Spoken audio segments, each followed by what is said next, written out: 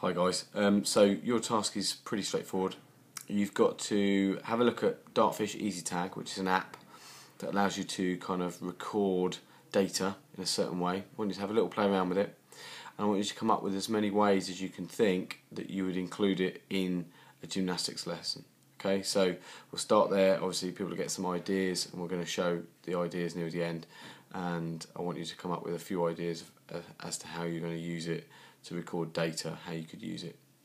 This is something that perhaps the non-doers could utilise, or assessment, evaluation, assessment, analysis of performance, that kind of thing. Okay, so look into it, have a little play around with it, and then decide as a group how you will use it in the context of gymnastics. Good luck.